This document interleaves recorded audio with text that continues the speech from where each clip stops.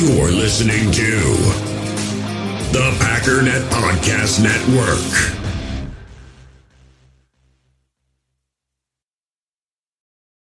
Does Monday at the office feel like a storm? Not with Microsoft Copilot. That feeling when Copilot gets everyone up to speed instantly? It's sunny again. When Copilot simplifies complex data so your teams can act, that sun's shining on a beach. And when Copilot uncovers hidden insights, you're on that beach with your people, and you find buried treasure. That's Microsoft Copilot. Learn more at Microsoft.com/AI for all. Third down, inches to go. Debater. 17-14. Cowboys out in front. Starr begins the count. Takes the snap. He's got the quarterback. The Green Bay Packers are going to be world champions.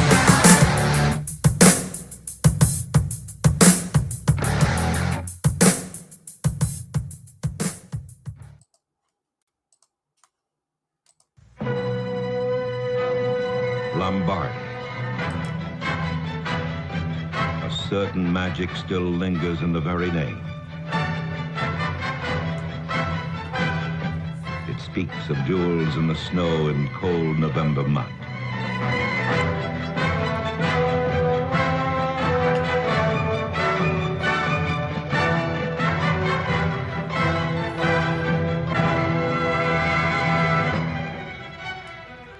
All right, welcome into Packers Total Access. I'm your host, Clayton Bailey. You can check us out on Packernet.com. You can find me on Twitter at Packers_access. If you'd like to email the show, you can send a message to PackersTotalAccess@gmail.com. And guys, we've got a special episode today. If you haven't caught on, we're going to be covering Vince Lombardi, and I've had this one in my back pocket for quite some time. And I'm really excited about just kind of trying to outline the entire life of Vince Lombardi. So this show is going to be a little long. I'm hoping to keep it under an hour, but we definitely want to do Vince Lombardi justice because he's arguably the greatest coach in the history of the National Football League. Obviously, the Super Bowl trophy is known to everyone as the Lombardi, right? And named after Vince. And just what a colorful story! What an amazing man, amazing family man, amazing man of faith. All those things, all the stories you've heard are true. And I'm really, really excited about trying to, like I said, do it justice and just kind of outline his entire life. So I think the best way to handle this, and I want to apologize up front, let's go ahead and get the ads out of the way because I want this to roll all the way through. We can either do it that way or just have them, randomly interrupt halfway through. But I really don't want to take that approach. So what we're going to do is go ahead and handle the ads right now. We're going to pay a few bills, get that out of the way. And then on the other side, we're going to go nonstop all the way through Vince Lombardi's life. So let's take us a quick break, get these out of the way, and we'll be right back. I want to tell you guys real quick about our new sponsor, Factor. Factor makes delicious, ready-to-eat meals, and they get sent right to your door. They have 35 different options every single week that you can choose from, including keto, calorie smart, vegan and veggie, and more. And there's even more to enjoy with over 55 nutrition-packed add-ons that help make your weekly meal planning even more delicious. There's no prep work. There's no messing up 6 different bowls, mixing stuff. Factor meals are 100% ready to heat and eat. No prep, no cook, no cleanup. Factor's also very flexible with your schedule. You can get as much or as little as you need by choosing between 6 to 18 meals per week. You can also pause or reschedule your deliveries anytime. Factor is less expensive than takeout, and every meal is dietitian approved. So head to factormeals.com/PackDaddy50 and use code PackDaddy50 to get 50% off. That's code PackDaddy50 at factormeals.com/PackDaddy50 to get 50% off. Hey, U.S. Cellular customers, I've got good news, so don't hit skip forward just yet. I'm talking about their special customer event, Us Days. What's Us Days? It means exclusive offers just for their customers, just to say thanks, like up to $1,200 to upgrade to any new phone. No, I didn't just misread that. That's up to $1,200 off. They must really like you. Us Days at U.S. Cellular, exclusive offers just for you, just to say thanks. Right now, U.S. Cellular customers get up to $1,200 to upgrade to any new phone. Terms apply. With threats to our nation waiting around every corner, adaptability is more important than ever. When conditions change without notice, quick strategic thinking is crucial. And with obstacles consistently impending, determination is essential in overcoming them. It's this willingness, decisiveness, and resilience that sets Marines apart. With our fighting spirit, we don't just fight battles, we win them. Marines are the constant our nation counts on to fight the unknown. And through adaptable problem solving, we do just that. Learn more at marines.com. It's only a kick, a jump, a block. It's only a serve. It's only a tackle, a run. It's only for the fans. After all, it's only pressure. You got this. Adidas.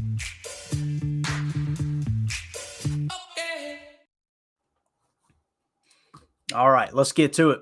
So, first things first, you know, everybody's story, it starts with the childhood story, right? So, all these audio clips you're going to be hearing come courtesy of NFL Films and a Football Life Vince Lombardi. So, let's just go ahead and kick this thing off, right? I was born on June 11th, 1913. I was born in the old Sheepshead Bay section of Brooklyn. My father was a meat cutter first and then went into business for himself in the wholesale meat business. He worked hard and he expected us to be the same way. My father was very heavily tattooed. He had tattoos on his fingers. One hand said work, had W-O-R-K, and the other one was play, P-L-A-Y. Work and play, sort of the dichotomy of life. I'm not sure how much Harry Lombardi got to play. He worked most of the time. As the boys grew up, they went to work in that meat packing. And they were carrying half of a cow. And I think that was my grandfather's way of teaching discipline. So you hear there, you know, he came up through a blue-collar raising, you know.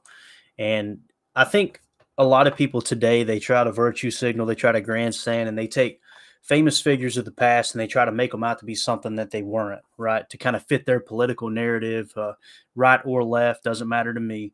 They try to downplay their faith and things like that. And that really bothers me because, you know, what it should always be about is truth. What's the true story behind this person, behind this legend, behind this event? It should always come back to truth. And it's sad that our society's gotten so far away from what is fact and what is fiction.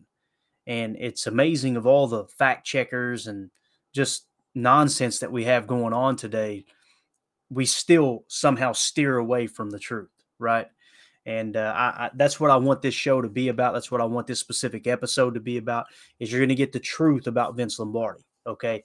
And you're not going to be disappointed. So with that childhood audio playing, let's just go ahead and jump into the early years. It says Lombardi was born on June 11th, 1913 in Sheepshead Bay neighborhood of Brooklyn to Enrico Harry Lombardi and Matilda Maddie Izzo. Says Harry's mother and father, Vincenzo and Michelina, immigrated from Salerno, Italy. Maddie's father and mother, Anthony and Loretta, immigrated from Vitri di Potenza, and I can't say the other part of Italy. There, Harry had 3 siblings, and Matilda had 12. Vince was the oldest of 5 children, including Madeline, Harold, Claire, and Joe. Both the Lombardi and Izzo clans settled entirely in Sheepshead Bay. Matilda's father, Anthony, opened up a barber shop in Sheepshead Bay before the turn of the century. At about the time of Lombardi's birth, Harry and his brother Eddie opened a butcher shop in the meatpacking district of Manhattan. I think that's pretty cool that he goes on to be a legendary coach for the Green Bay Packers, whose team name is after a meatpacking company in Green Bay, and he came from a family of meatpackers. Pretty cool. Throughout the Great Depression, Harry's shop did well, and his father prospered, or his family prospered. Lombardi grew up in ethnically diverse middle-class neighborhood. Church attendance was mandatory for the Lombardis on Sundays. Mass would be followed with an equally compulsory few hours of dinner and extended family members and friends and local clergy. Lombardi himself was an altar boy at St. Mark's Catholic Church. Outside their local neighborhood, the Lombardi children were subject to rampant ethnic discrimination that existed at the time against Italian immigrants and their descendants.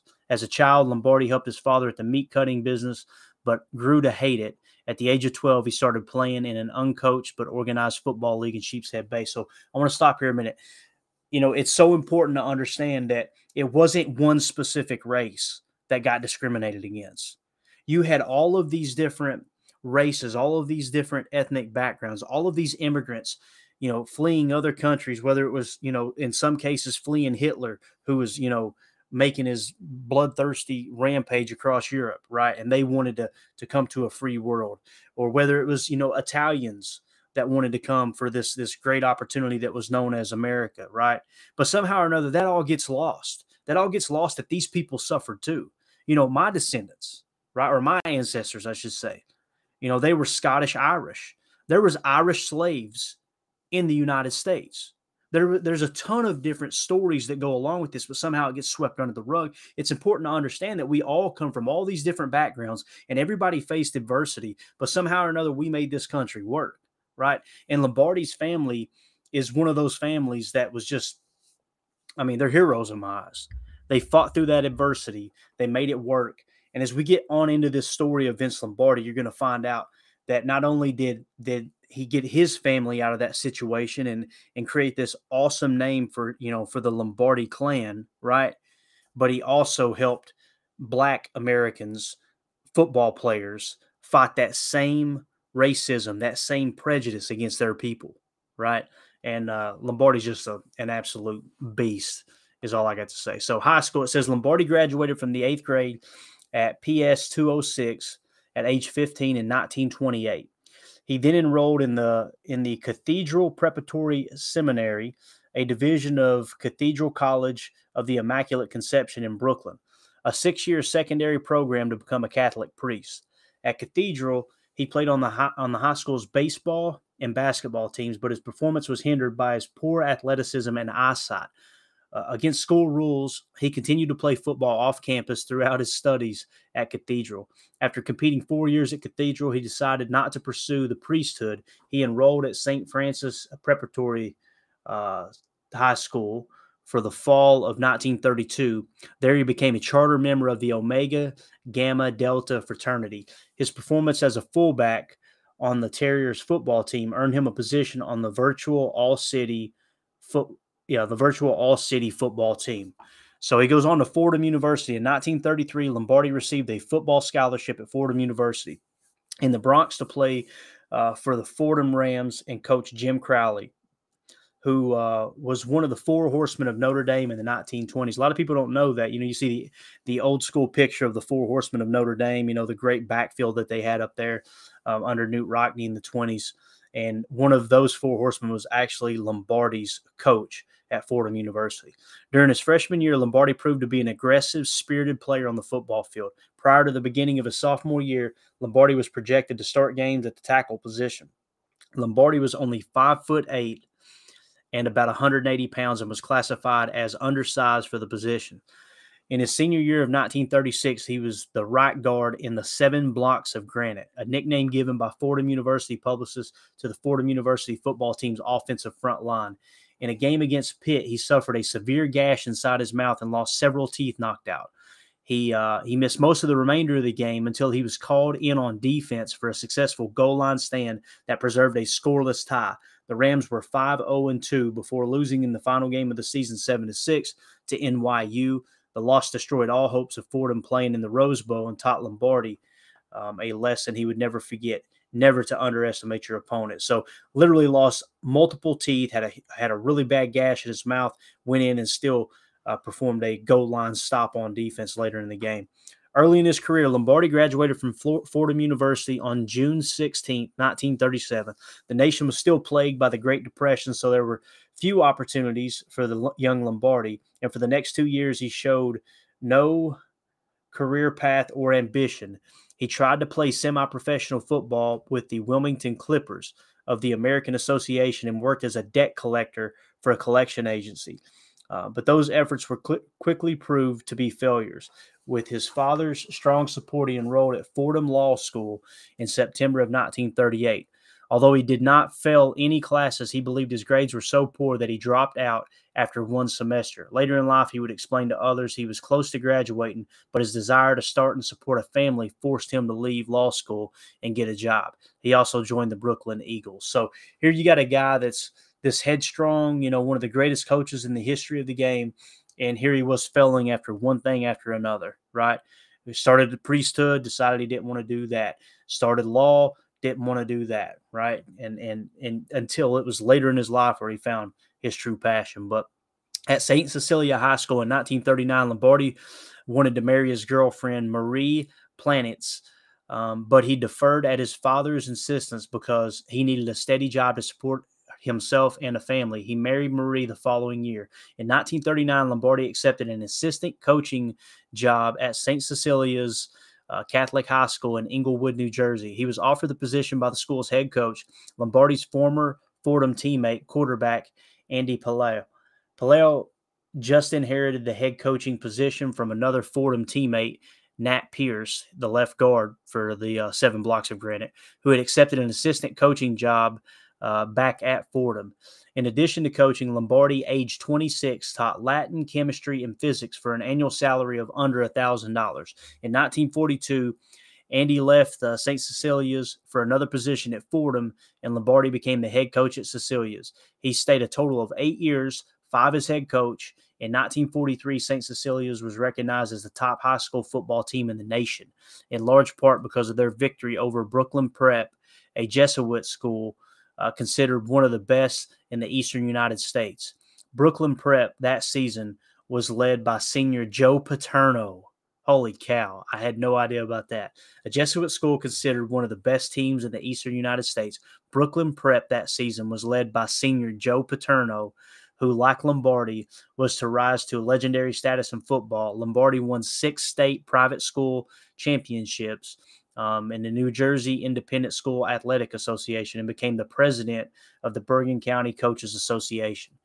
Fordham in 1947, Lombardi became the coach of a freshman teams in football and basketball at his alma mater, Fordham University. The following year, he was an assistant coach for the varsity football team under head coach Ed Danowski, but he was arguably the de facto head coach. In West Point, following the 1948 season, Lombardi accepted an assistant coaching job at the U.S. Military Academy at West Point, a position that greatly influenced his future philosophy and system of coaching. He was offensive line coach under head coach Colonel Red Blake. As integral as religion was to Lombardi's sense of self, it was not only until he reached West Point and combined his spiritual discipline with Blake's military discipline and his coaching persona began to take its mature form. Blake's emphasis on execution became a trademark of Lombardi's coaching style. So you hear how he ran a minute amount of plays, a minute style of offense, I guess you could say. Just a handful of plays they would run over and over and over in Green Bay.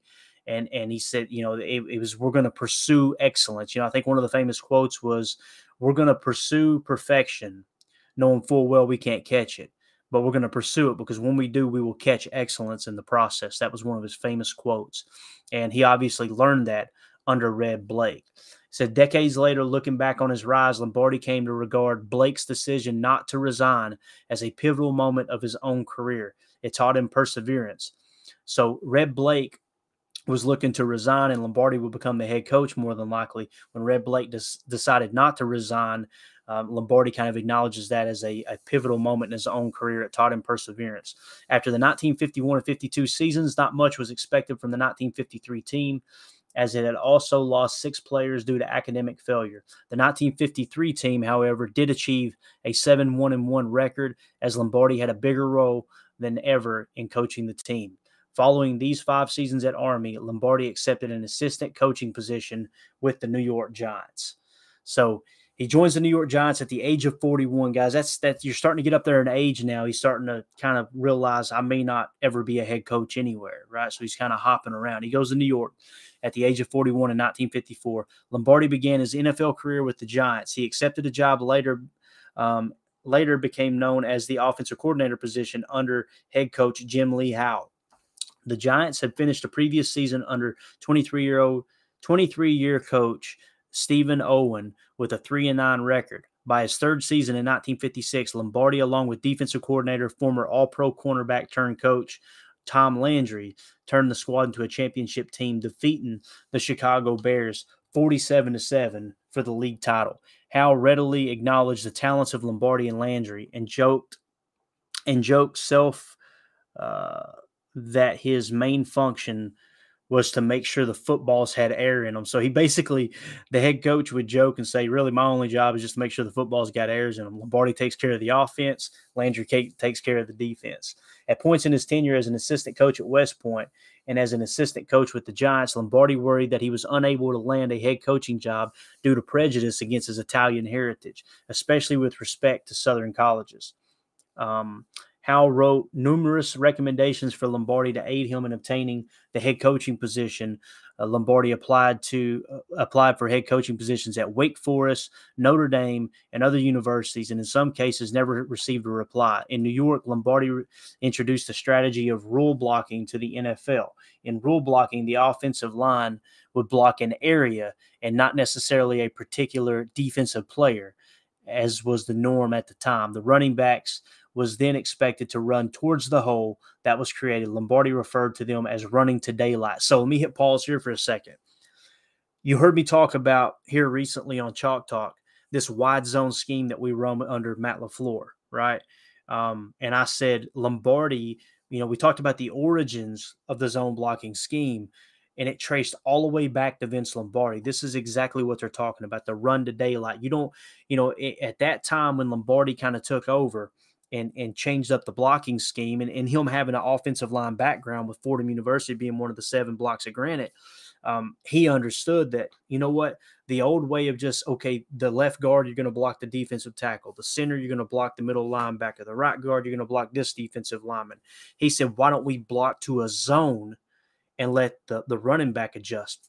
If the offensive linemen don't even know where the running back's going to run exactly, how in the world could the defense? Right? So you just kind of, use the physical ability of the back to adjust on the fly. It's just amazing that we've come full circle in Green Bay.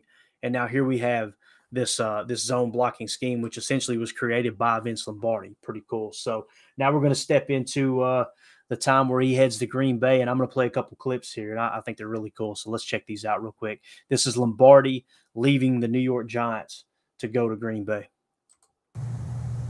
I had felt that I had done what I could for the Giants, really, and I just felt that it was time for me to move, really, and I made it a point to try to move.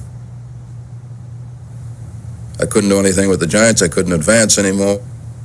I had to be more or less accept what I was with the Giants, and that's what it was. And otherwise, I was status quo as far as the Giants were concerned. I wasn't going to be satisfied as an assistant coach, and I wanted to be a head coach of a professional football team, and Green Bay gave me the chance to be one.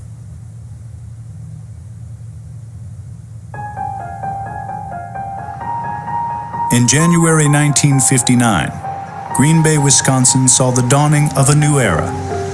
The smallest NFL city had seen its once proud franchise reduced to a last-place team that won a single game in 1958.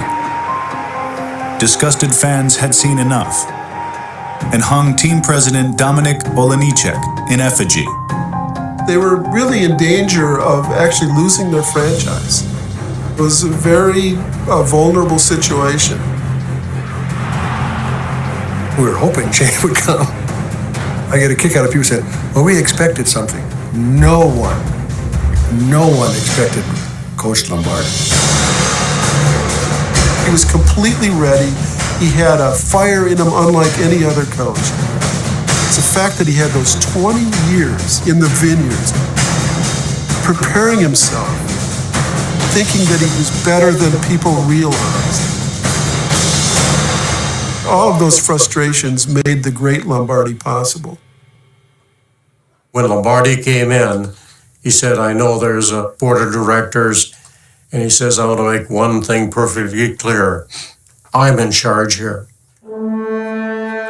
Even though his only head coaching experience was limited to high school, 45-year-old Vince Lombardi also insisted on becoming general manager. Since the Packers were community-owned, it was up to the executive board and team president Olenicek to address Lombardi's demands. Olenicek, he treated like a janitor. Early on, they played a inter-squad game, and Lombardi sat up in the stands, and Olenicek came down the next day, and he said, here's a list of things that the board of directors said were wrong. And Lombardi took the paper, crumpled it up, threw it on the ground. He says, I'll coach the damn team. You got to remember something. Vince worked so hard to get where he got. Failure could not be an option because he always believed in his heart he'd never get another chance. Love it. And, you know, so many great things happen in the course of history when people take that approach, right? When it's, hey, burn the ships. And I don't know if you guys know the story of Burn the Ships, but it was about a great conquistador that was overtaken. I believe it was the Aztec in, down around the Mexico area, maybe in the southern America and into South America. And basically they washed up on the shores. And the story goes, as soon as they washed up on the shores, he ordered his men to burn their ships. And everybody looking at him like, what do you mean burn this? How are we going to get back home? And he said, if we leave, we're leaving on their ships. Like, failure is not an option, period. Burn the ships, and we either survive this attack and take over their entire empire and go back home on their ships, or we die trying. Failure is not an option. And it might be kind of an extreme comparison in talking about Lombardi's story, but that's the approach he had. He had run out of time. He was an aging coach. And his very first head coaching job outside of, coaching high school, he got his one opportunity. And you heard him talk about how Dominic Olenicek, you've heard me tell this story numerous times, and I don't want to give the impression that Olenicek was a bad person. You hear that clip, and it kind of makes you think that the president of the Packers was a bad person. One of the most celebrated men in the history of the Packers. Great human being, great leader. But when Jack Vanisi, you guys heard me do an episode on the greatest scout in Green Bay history. Basically, he was scouting 10 years before Lombardi got there, so all of this Hall of Fame talent was sitting there from Jack Vanisi. Jack Vanisi helped them find Vince Lombardi. And when he approached Vince Lombardi, he said, listen, you're going to get offered this job, and if you take it, you need to tell them you want complete control over the team. This board of directors, they're great men, and they want what's best for the organization, but they don't have a freaking clue on how to run a football team, and they're going to screw it up like they have in the past. You've got to go in there and absolutely demand respect and demand complete control and be the general manager. And that's exactly what he did. So you hear that story about how Olenicek comes down and hands him the paper. Here's the thing the board of directors wants changed. Lombardi crinkles it up, throws it on the ground and says, I'll coach the GD team. Like, it took that kind of approach to rattle the cages of the board of directors because they hadn't had success in over a decade, ever since Curly Lambeau had left, right? And Curly Lambeau, when he left, he had a falling out with the board as well. So you kind of blame the board and Curly Lambeau. I feel like they're both, equally responsible for that falling out. But once again, the board of directors just kind of not knowing how to run a football team. You needed a great football mind like Lambeau was for so long.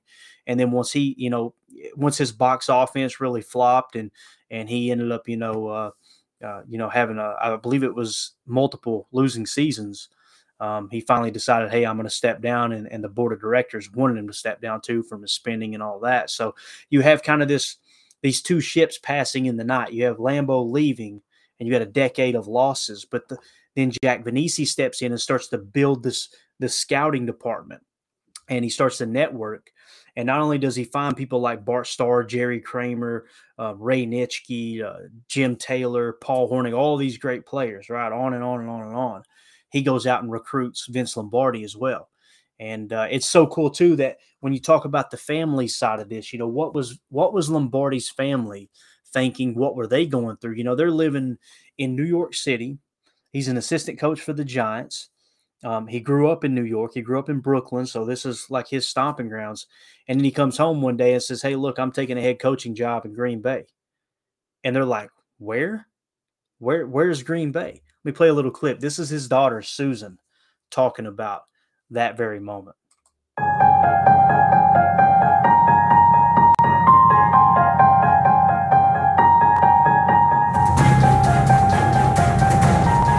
All right, the big announcement. We are moving to Green Bay, Wisconsin. I'm going, where's Wisconsin? So the next day, my father comes home with a map. He said, this is the state of Wisconsin. And he's looking, Green Bay, it ain't on the map. And I'm going, well, I'm not moving any place that's not on the map. And he said, when I am done, it will be on that map.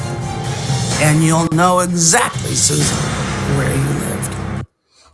Love it. When I'm done, it'll be on that map. You'll know exactly where it is. Just such an awesome story. So I play that because that's the family aspect. He packs up his family, goes all the way across the country to this small little town in Green Bay, Wisconsin. You think it's small today. Think about it back in 1959 or whatever year. Yeah, 1959 when Lombardi arrived. So it says the Green Bay Packers, with 6 future Hall of Famers on the roster in 1958, finished at 1-10-1 under head coach Ray McClean.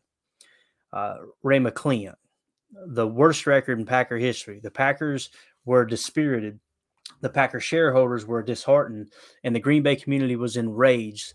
The angst in Green Bay extended to the NFL as a whole, as the financial viability and the very existence of a Green Bay Packer franchise were in jeopardy. On February 2nd, 1959, Lombardi accepted the position of head coach and general manager of the Packers. He demanded and gained full control over the football operations of the community-owned franchise, leaving no doubt of this when he told the franchise executive committee, quote, "I want it understood that I am in complete command here."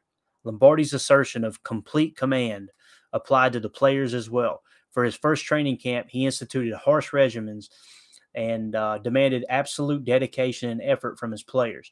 The Packers immediately improved in 1959 to 7-5, and rookie head coach Lombardi was named Coach of the Year. The fans appreciated what Lombardi was trying to do and responded by purchasing all the tickets for every home game during the 1960 season. Every Packers home game, preseason, regular season, and playoffs has been sold out ever since then. So he comes into town. Man, I got chills. That's awesome. He comes into town in 1959, demands all this. I want complete command. I want you guys to stay out of this. Players, you're either going to do it my way or you're freaking gone. And they turn it around from a 1-win season to a 7-5 season. And what did the town do? What did the Packer fans do? So they appreciated Lombardi and responded by purchasing all the tickets from every home game during the 1960 season. Every Packers home game, preseason, regular season, and playoffs have been sold out ever since then. This streak we're on with Lambeau Field, every single ticket at Lambeau Field has been sold from this very moment forward. It's unbelievable. Absolutely unbelievable. So it goes on and says, from 1960 to 1966, in Lombardi's second year in 1960, Green Bay won the NFL Western Conference for the first time since 1944. So you're talking about, oh my gosh, man, that's what, 16 years? The victory, along with his well-known religious convictions, led the Green Bay community to anoint Lombardi with the nickname, quote, the Pope. Lombardi led the Packers to the 1960 championship game against the Philadelphia Eagles. Before the championship game, Lombardi met with Wellington Mara and advised him that he would not take the Giants' head coaching job, which was initially offered after the end of the 1959 season. So the Giants let Lombardi walk, right? They let him walk. And then one season later said, hey, no, we want you to be our head coach. Well, he turned it down. And you may hear this in this story. I haven't read ahead here. It's the first time I read it, but I want to tell you a story about meeting with Wellington Mara. Actually, it comes later on in the championship game when they play, I believe, in Green Bay. So we'll wait on that. In the In the final play of the game against the Eagles, in a drive that would have won it, the Packers were stopped a few yards from the goal line. Lombardi had suffered his first and only championship game loss. After the game and after the press corps had left the locker room, Lombardi told his team, quote, "This will never happen again. You will never lose another championship."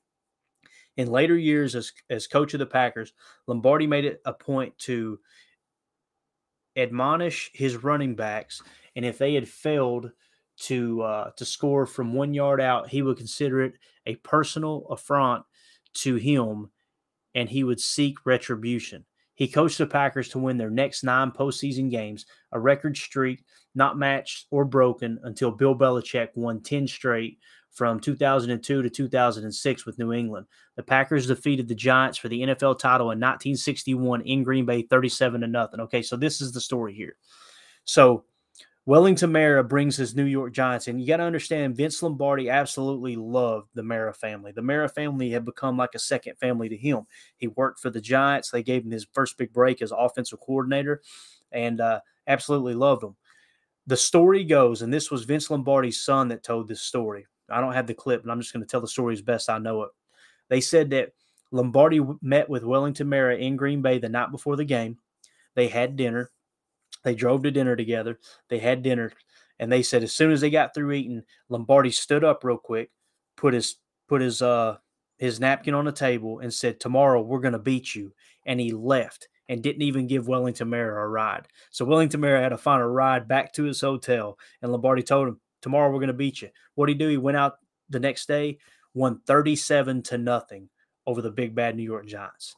In 1962, 16-7 at Yankee Stadium. So in 1962, he also defeated the New York Giants for the championship and a 16-7 victory at Yankee Stadium. You guys heard me talk about that, how they said that the entire population of the city of Green Bay could fit inside Yankee Stadium. And here, little bitty Green Bay goes up there and just smacks them around, marking the first 2 of their 5 titles in Lombardi's 7 years.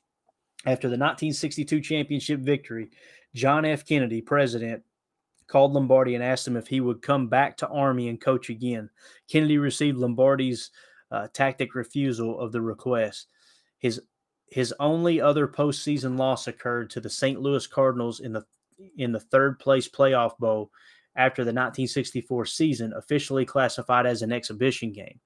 Including postseason but excluding exhibition games, Lombardi compiled a 105, 35, and 6 record, 740 winning percentage as head coach, and never suffered a losing season. He led the Packers to 3 consecutive NFL championships in 1965, 66, and 67, a feat accomplished only twice before in the history of the league, once by Curly Lambeau, co-founder of the Packers, who coached the team to their first 3 straight NFL championships in 1929, 30, and 31. At the conclusion of the 1966 and 67 seasons, Lombardi's Packers won the first 2 Super Bowls for the championship in 5 of the 7 seasons. It goes on to talk about the Ice Bowl. It goes on to talk about the Packer sweep, all of which of those we have covered. And, of course, a lot of people don't know after he won that second Super Bowl, he stepped down as head coach. And he was still the general manager. And then the following year, he left for the Redskins. And the reason he left for Washington was because they offered him part ownership of the team. And that's something that obviously was not an option in Green Bay. It's actually the reason that Curly Lambeau left Green Bay in the first place, is because he wanted to become owner. He actually went behind the board of directors and tried to get a group of investors to be able to purchase the team from the board of directors and from the city of Green Bay. Kind of that moment where Lambeau kind of turned heel for a minute, right? And that's why he went to Chicago. Later on, he came back and was welcomed back and everything. But that's kind of Lombardi's story in Green Bay. He went on to Washington and actually coached them to a winning season, if I remember correctly as well. That first year that he was gone to, he coached the Redskins to a 7-5-2 record, and the Packers under Phil Bankston finished 6-7-1. So you could see Lombardi was the big difference there for sure. So as we get ready to wrap up, here's, in my opinion, the most important aspect of Vince Lombardi. You know, Jack Vanisi, when he went searching for Vince Lombardi, and he wasn't the only one involved, but he was a huge player in that. You know, you heard how Vince Lombardi was discriminated against because of his Italian, background. And at one point, he was told by a number of different administrators, I guess you could say, for universities, he was applying for head coaching jobs in college football, that I don't think you're going to get a job because your last name ends in a vowel. And that basically meant because you're Italian American. So there was all this racism towards Italian Americans at the time that was preventing him from getting the job. So when he gets the job in little bitty Green Bay, he goes up there with this chip on his shoulder. First of all, not only was he very, very, very defensive over minorities, and rightfully so. I mean, he was basically one himself, but also his brother, who you hear his voice from time to time in these audio clips I'm playing, was actually gay. So Lombardi, a lot of people don't know this, but when he coached in Washington, he actually had one of the first openly gay players on the Washington Redskins team. And it was something that it was important to him to help protect them as well, because he had a brother that was gay. And I just think it's a testament to the man he is.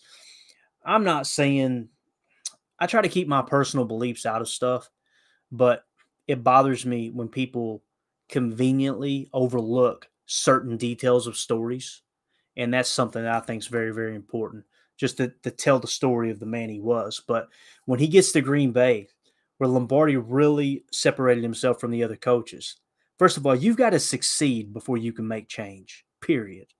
You've got so many people running around on social media and running around today in society, and all they do is run their freaking mouth. They're just all talk. This is wrong. That's wrong. That person's a bigot. He's a racist. This guy, this and that. And you never see them roll up their sleeves and actually do anything. They hop on Twitter and they tweet out as if they're changing the freaking world because they typed 2 sentences while they were sitting cozy in their bed with their fuzzy socks on. And then they sit back and watch the likes roll in as if they actually, that's not changing anything. Stop kidding yourself. This man right here, what did he do? He went out and succeeded. He fought through racism himself. He freaking succeeded. And then on the other side said, I'm going to bring some people with me. And I'm going to let them kind of tell the story here with that. Behind Lombardi's irascibility lay a deep-rooted belief that it took more than bullying to produce a team of champions. There's a certain togetherness here that is not true in many other fields. I gave it a word. There has to be a great deal of love for each other. He was the first coach that I ever heard refer to love in the locker room. He really believed that there was a Christian love that he could incorporate into the team, the love that binds his players together, the love that comes out of sacrifice. Here we go, let's go. Come on, one for all for one. Let's go now. During the radically changing 1960s, Lombardi's love for his players was put to the test. Vince was colorblind. He didn't care who it was. He made Dave Robinson the first black linebacker in Packer history, and then offered his support to Robinson's roommate, Lionel Aldridge, during a critical time in his life. Listen to this Lionel story. gave me an engagement ring, but I couldn't wear it, and I had to hide it. I couldn't tell anybody that I was engaged to him. At that point in time, it wasn't really legal for black and whites to marry. There was a player that had married interracially a couple of years before Lionel and I were thinking about it. And he'd been blackballed from all of football. So Lionel wanted to know what Lombardi's reaction would be. Vince called him in because he'd gotten complaints about Lionel importing this white girl to Green Bay. And then Lionel told him, he said that he wanted to marry her, but he's afraid of being blackballed. And Lombardi told him, I don't care who you marry, as long as you play good football, you keep your nose clean.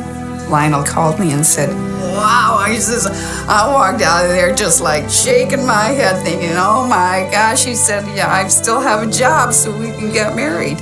When he came back to me from Vince, he came right to me and told me, he said, Vince told me Vicky and I can get married. He was happy as a lark. The issue of prejudice was especially sensitive for Lombardi given his own past. And when several team owners learned of the situation, he remained adamant in his support of Aldridge. Pete Rozelle, the commissioner of football, got wind of it. And to Lombardi's credit, said, "This is my team. You can't tell me what to do with my team. They can do what they want as long as it's okay by me." He just was amazing in the fact that if he believed in something, he fought for it. Love it. First of all, man, you see the video and the picture of Lionel Aldridge and his wife, black Lionel Aldridge. And, his wife was this just beautiful, blonde white woman. And they like made the perfect couple in today's society. You look at a picture of them together, it's like, wow, what a beautiful couple. And at the time it was like, how dare they, right? Totally different times. And I love what she said right there. If Lombardi believed in something, he fought for it. He didn't talk about it. He didn't run his mouth.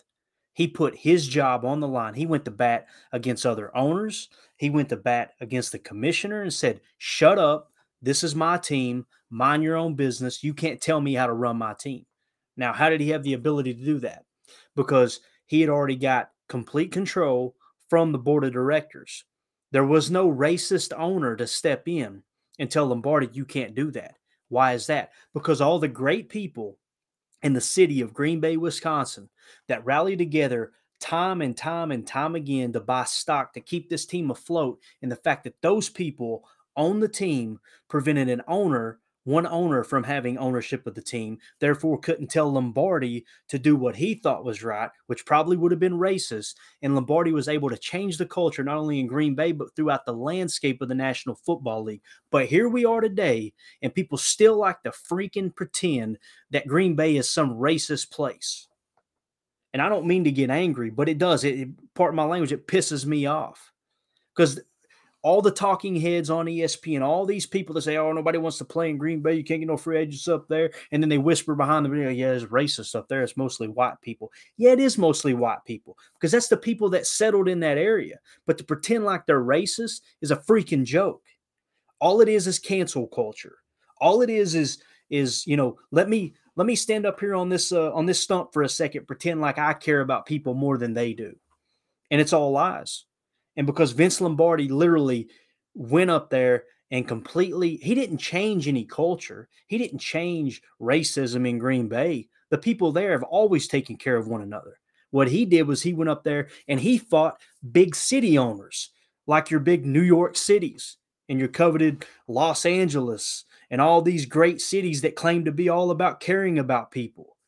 And lo and behold, when you look up, where does the majority of the videos surface when somebody's getting beat by a cop? Where do the videos surface from, all these crazy racist acts? It very seldom happens in a small town like Green Bay, Wisconsin. And I don't mean to get heated, but it's just the truth's the truth. And that's why we started this episode that very way. If it wasn't for people like Vince Lombardi, football would not be at the stage it's at right now with creating equality more and more every year. And I think it's important that the city of Green Bay, the people of Green Bay, you that's listening to my voice, the fans of the Green Bay Packers, play a huge role in that, because I guarantee you there's somebody listening to my voice right now that's got that piece of paper up on the wall like I do back here, because you bought stock and invested in the team, not to seek a dividend. That's what amazes me is how all the haters go, "Oh, they got tricked into buying a piece of paper. It don't even pay dividends." You're a moron. You're a moron if you think Packer fans bought a piece of paper thinking that they're going to turn it in 10 years later and make a profit off of it. What a moron. Like, it's unbelievable how quick people are to prove their ignorance. It blows me away. But again, Lombardi, that's the other thing too. You never hear about Lombardi being a Christian. Ain't it funny how that gets swept under the rug? Because today's society paints this picture that Christians don't care about people, right? Whether you're a Christian or not, makes no difference to me.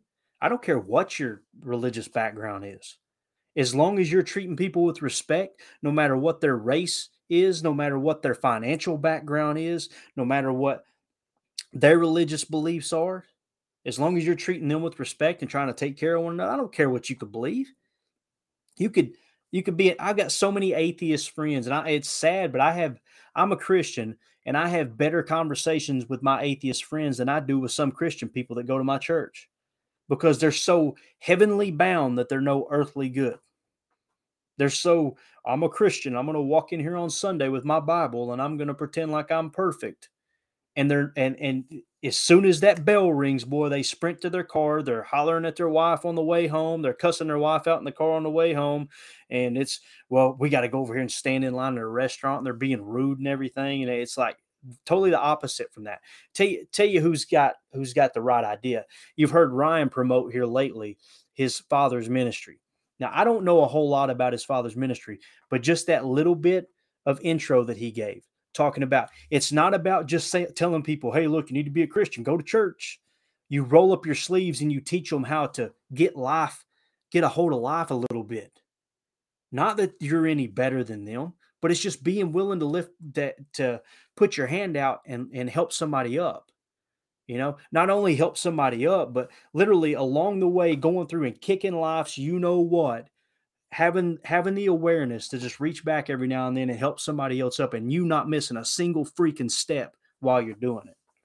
That's what it's about to me. No matter what your religion is, no matter what your race is, helping one another out, taking care of one another. That's what Lombardi did. And I wanted to focus on this segment a little bit more because that's more important than the winning record. Now, you got to understand that Lombardi isn't the man he is in the public's eyes without the success, without winning the first 2 Super Bowls and having that trophy named after him. But again, you've got to go out and succeed to give yourself a platform to actually make change. Not living in your mom and dad's basement, sitting on Twitter, acting like you're changing the freaking world. It's men like Lombardi that make this country what I believe is the greatest country on the face of the earth. Another thing, too, it talked about his political background. I love this. He was a moderate Democrat. He was what they called a John F. Kennedy Democrat, although it's funny that Richard Nixon tried to get him to run on the ballot with him as a Republican. He declined because he was a Kennedy Democrat. But what's crazy is what they never mention. Everybody's so quick to say, oh, yeah, Lombardi was a Democrat. His wife was a Republican. Could you imagine that today? A Republican and a Democrat being married? Oh, my God. It's like we've allowed the news media and these 2 political parties to convince us that that's not even an option. Not even an option. And it's sad. But here's the cool thing. We've got the opportunity to change that. We've got an opportunity to set down our swords and say, you know what? I'm going to get to know this person. And I'm going to try to understand their side. That's what's amazing is that's all Aaron Rodgers has said with his political stances is why can't we have a conversation?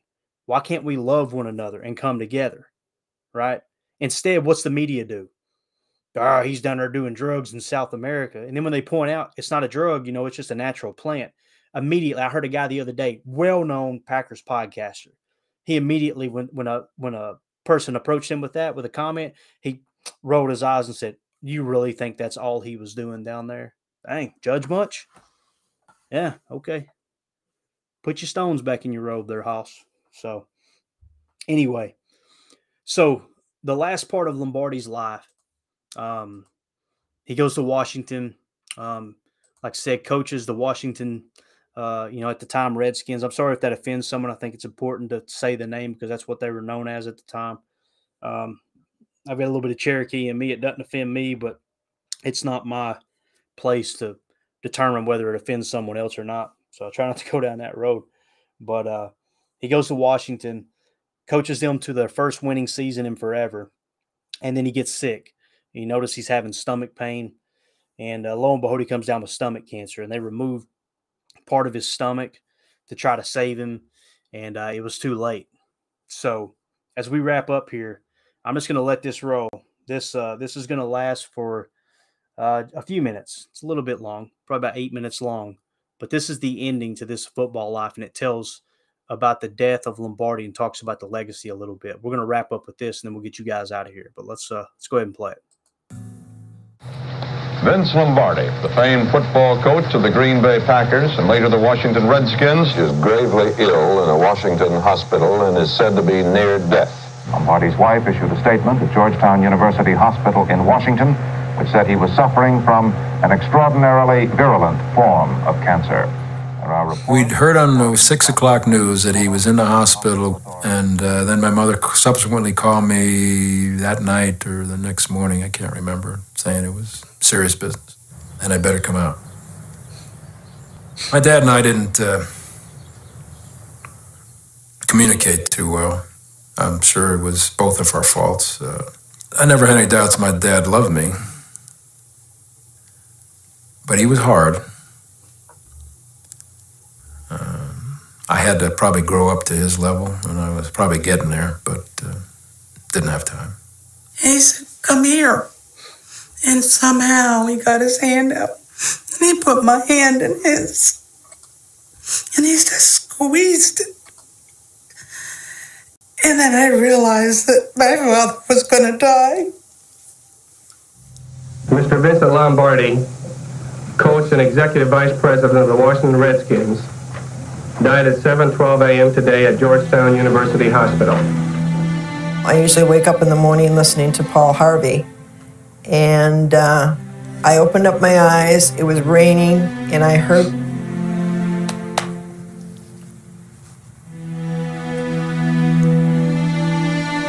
still can't talk about this. It is a gray day in Green Bay, Wisconsin. I heard Paul Harvey on the radio saying that the heavens were weeping in Green Bay because Vince Lombardi had passed away. They said the town ran on Lombardi time, 15 minutes ahead of everywhere else.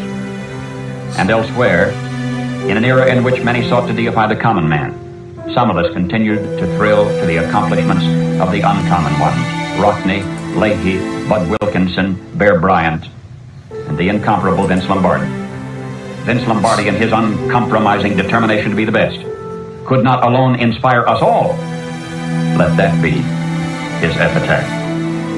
Unbelievable that this great man at age 57 had died. He was too darn tough and too mean to die, but he died. It was something that nobody could really comprehend. On Labor Day 1970, 4,000 mourners silently filled the streets of Midtown Manhattan. From every corner of America they came, the anonymous and the anointed. Players, executives, even mentors gathered their collective grief as they filed into St. Patrick's Cathedral. Vincent Thomas Lombardi was finally home. Said it was the first time I really shed a tear at a white funeral. See? And it didn't mean it derogatorily. I was just trying to say that this guy, even though he was white, he was like a father to me.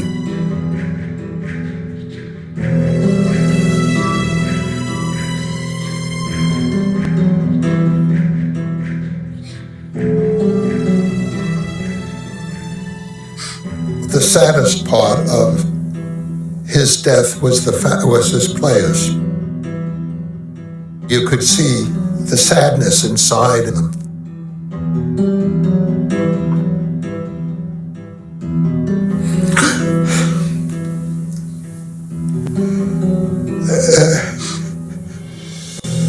He was amazing. He really was amazing.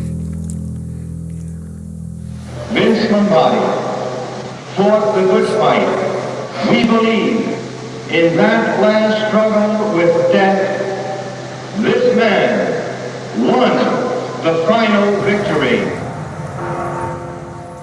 We're in the car, and we went into Jersey. I went like this to my brother, and I said, "Look, and all these people, they were lined up on hills everywhere, waving the flag as my father went by." That made the day. I think he had a profound effect on people. I think a lot of his players realized that they never would have come close to being the players and the human beings that they subsequently became without him. I don't know that you even had to be a player for him to feel that way. Just by his presence and the way he conducted himself, he had that strong faith. And yet he yelled, screamed at you, he would embarrass you. And if he did chew on you, it's because he thought at the moment that it was appropriate and that it would do you some good. He never did anything out of malice. He had a good heart. Everything came from his heart. It really did. People say to me, oh, gee, couldn't have been easy. I say, you're right, but if it's 17, 16, 15, you'd say, okay, this is it. This is how it's all going to play out. I would have said, well, give me a pen. Where do I sign off? I think he would have done this.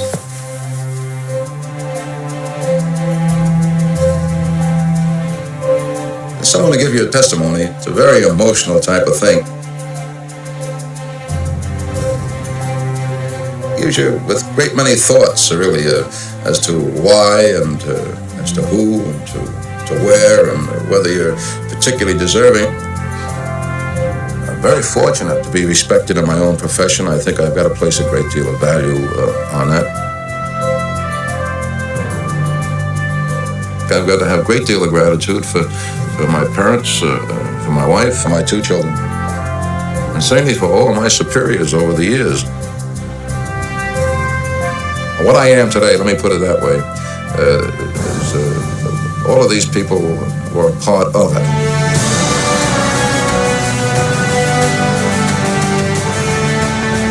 A man should get, maybe at the end of his life, 1 testimony. Everybody should go through it once. Once is enough. As far as myself is concerned, I know my future happiness has to be some other place. I'm going to try to do these things as well as I can here in order to attain someday maybe a greater happiness. That's about the side of it.